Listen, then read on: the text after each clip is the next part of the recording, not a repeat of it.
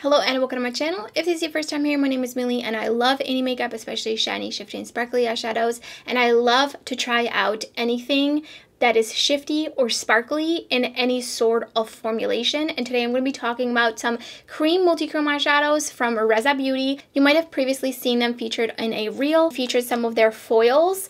These are so fun. They have so many different styles and I've been having so much fun with these. They also have lashes and a blush palette and an eyeshadow palette, I believe, but I did get just one pair of their lashes. They have a little flare of green on the outside and they are so cute. But today I'm going to be talking about the cream gels, and they have 5 different shades. They have a green, they have 2 more iridescent shades, and then these 2 which are basically like peachy pinky colors. So I really wanted to try them out. I was super curious. They look absolutely gorgeous in their photos and in the videos, and I was just so intrigued. I feel like lately I've been really into these kinds of liquid forms of multichrome, especially because usually they're just super easy to use. I will be applying them with a silicone applicator as well as a brush just to show you different application methods and how they work with each of them, and then I will give you some of my thoughts at the end of the video. So let's get right into the swatches and then the 3 looks.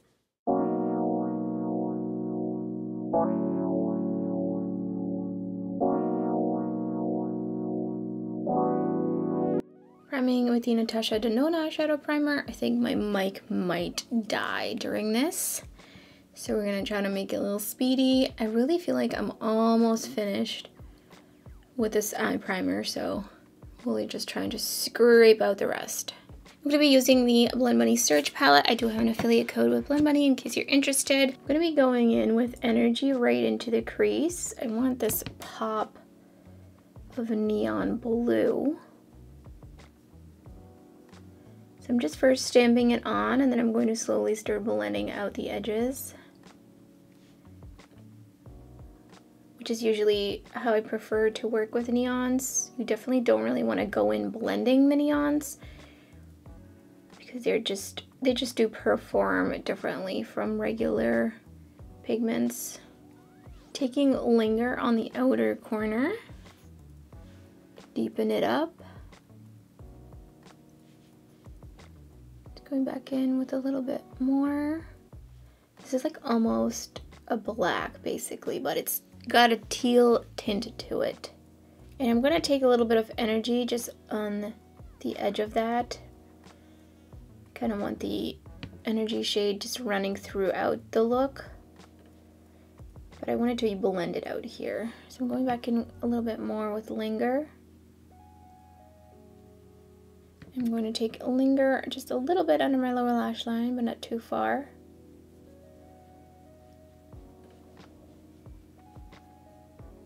And I'm going to take Linger a little bit into my crease. Just about like halfway. Just a little bit. So I forgot to turn the camera on when I was applying it on this side, so I'm going to be going in with Lucid and applying it on this eye so you can see, but here's what Lucid looks like once it's dried down. I do feel like it takes a bit to dry down. I'm going to be taking some off the cap because there's quite a bit on the cap, just about this much, and we'll see how far I can go with this. And I think I was saying that I prefer formulas when they're thicker, because they just seem to always be more opaque versus thinner formulas seem to be a little bit more, you know, watery, translucent, etc, etc. But I do still feel like I see a little bit of patchiness there, but here's just a little bit applied. I'm actually going to go in on this side and apply just a little bit more while the other side dries. I feel like right here it's a little patchy. I'm not sure if you'll be able to see it. I feel like it's gonna be one of those like super up close things, but I'm gonna make sure that this really dries down. Okay, so here it is with about 2 coats. I do feel like it looks a little bit like chunkier on the lid compared to this side, definitely a bit smoother, but also it's a little bit more sheer. So you can see the difference. You can kind of build it up and you can go in and just go in with a little bit. I am going to even them out just because that would be really strange otherwise. It just really goes on and on and on. Like, you need the smallest amount, but It is pretty thick, and once you thin it out, it does dry down pretty quickly, but I do feel like it stays wet. It feels wet on the lids for a bit. I'm going to go in with Perla on the inner corner using the silicone tip applicator.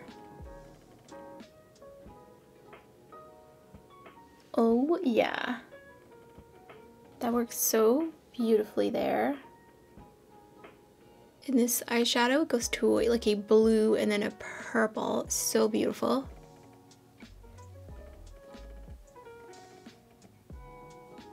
I'm going to be doing a purple look, so I'm going in with the Surge palette, and I'm basically going to be using these 3 mattes to create a look. And then I'm going to be going in with Perla. It has a lot of purple blue in it, so I'm really curious to see how it layers, and I want to put it on top of the dark purple. I'm really curious to see how it's going to look over a darker matte eyeshadow that's not necessarily black but purple. So see if I could bring out the purple more or what. I use the other kind of iridescent shade, the shade Star, all over the lid in a reel, and I used it over, I can't remember now, it was some sort of dark eyeshadow, and it just ended up looking gold. Like I didn't really see much shifts in that. That's why I would try it over a colorful eyeshadow. So I went in with Beckon, and next I'm going in with Stay just to deepen that up right into the crease. And I'm just going to be actually stamping that in here, and then I will be using a different brush to blend it out. And I'm going to go in with Covet, and that's going to go all over my lid. Really don't want much fallout. Oh yeah, super smoky. Just gonna pop that right here, and now I'm going to be blending the crease. I'm also taking this under my lower lash line, and I'm gonna take a little bit of Beckon, just put it on the edges. I'm gonna take Whiteout right above that. A little goes a long way with these mattes, as you can see. It will keep just blending and blending and blending, and I definitely didn't mean to blow it up that much, but it's fine. I do feel like I need to go back in with a deeper shade, just out here in the corner. So I'm going to be going in with Perla, and I'm going to be using a synthetic brush. This one is from Rose and Ben, and it's this C30. And whoa, this is kind of crazy. It's super, super thick formula, and we're just gonna see how this applies with a brush compared to the silicone applicator. Ooh, that's really nice too. A little bit is going a long way. Yeah, that looks really gold again on the lid. I feel like that actually went on maybe even better than with the silicone applicator. I do feel like I got like a harsh edge here, so I'm gonna go in with just like a little bit on my finger and see if I can kind of just make the edge less harsh. So here's the third finished look.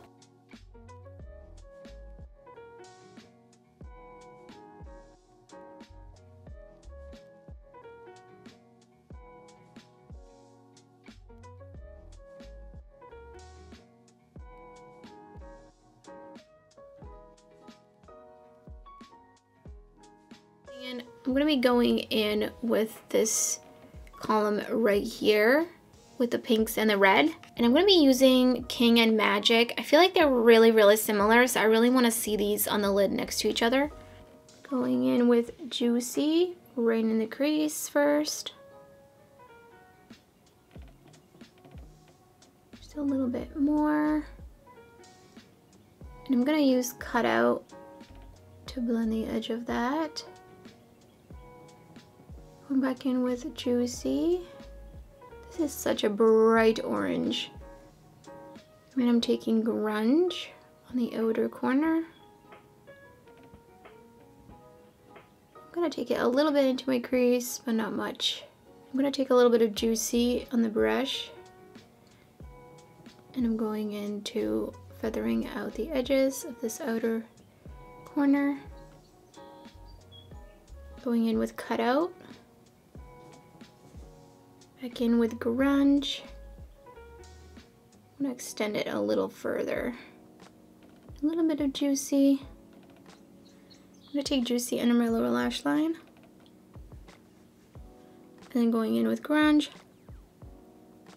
So King looks like it's lighter, so I'm gonna use that on the inner portion, and I'm gonna be using the Rose and Bend brush again like I did on the other eye. Look how thick that is. Definitely wanna make sure you're shutting these really tightly. Picked up this much, it's probably gonna be too much actually. I'm gonna do like a fake half cut crease. I'm only gonna take it about halfway because I wanna put on the other shade next to it.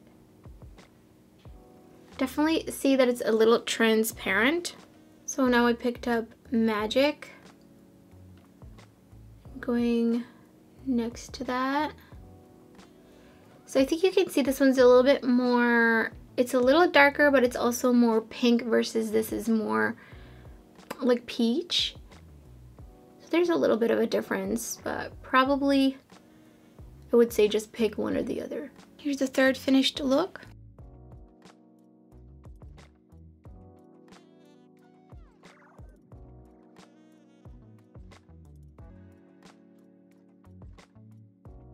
So I haven't fully wear tested these for like 8 to 12 hours, but I did wear them for a couple of hours and I had no issues. I do think though that if you put on too much, it's like with anything that is a liquid, whether they're like gel flakies or gel multichromes or whatever, definitely recommend using a smaller amount and then making sure that it dries down before opening your lid, because otherwise it's just going to dry with a crease already on your lid, and a little bit goes a long way. So like I mentioned, I think you're going to be totally fine just using a little bit at a time and not having any issues. They spread out pretty easily and pretty quickly. You saw either or works, the silicone applicator or the brush. I actually feel like the brush was maybe just a little bit easier. It was a synthetic brush, but I'm probably just going to be using those interchangeably. I think these are just super fun to use for graphic liner looks, if you just want to overlay these over a black wing, or you want to do a half cut crease, full cut crease, or just in general use these on the lid with no fallout, nice and easy. So I'm going to talk about each of the shades because at this point I have used all of them.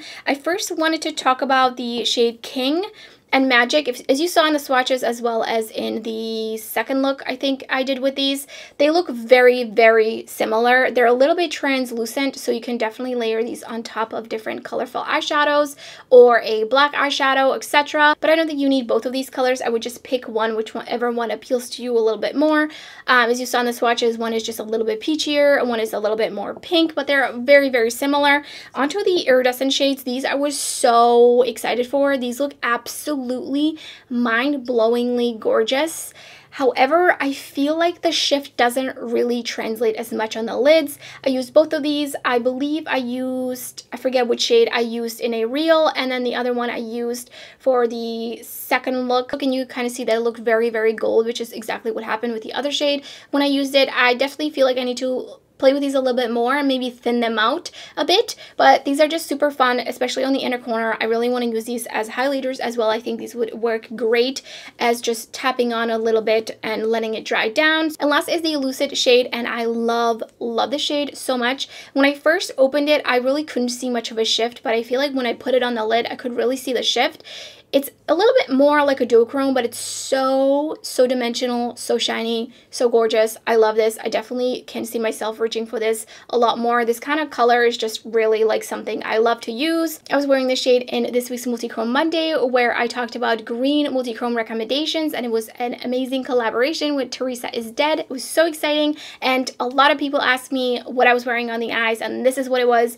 Super, super beautiful. I do have to say this though, because I always mention it, whenever anything is in a jar pot like this and it's wet, you have to make sure you're really getting your use out of it, because they will dry out. It's just inevitable, especially in a jar. There's something about it, no matter how tightly you close it and you know how far away from the sun or in a cold place you put it. And don't get me wrong, that will definitely help, but these are going to dry out. So that is something to keep in mind, is really get 1 or 2 shades and just really get your use out of them. Usually though, with these kinds of products, just like the ColourPop Jelly Much eyeshadows, you can just add in a little little bit of distilled water and it will revive them. Of course, I haven't tried it with this formulation yet, but I did just want to throw that in there. Really make sure that you're shutting these really tightly. You're keeping the little like seal that's on top of here closed, and you're keeping this out of like warmth basically. And so those are all my thoughts on these cream gels from Reza Beauty. I'm really intrigued by this brand and I can't wait to see